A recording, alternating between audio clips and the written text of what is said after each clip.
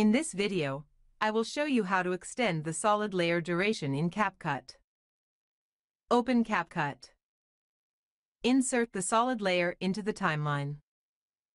As you can see, the solid layer cannot be extended larger than 5 seconds.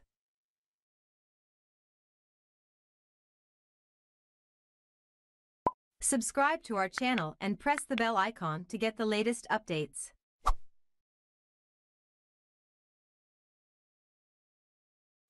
To extend, select the solid background layer and click on Speed from the right side panel. Now decrease the times size. And the solid background layer's size has been increased. Right now, this is the only way to increase the size. If you found the video helpful, give it a thumbs up and consider subscribing for more great content. For more help, come join our group. Any more questions? Drop them in the comments. Thanks for watching.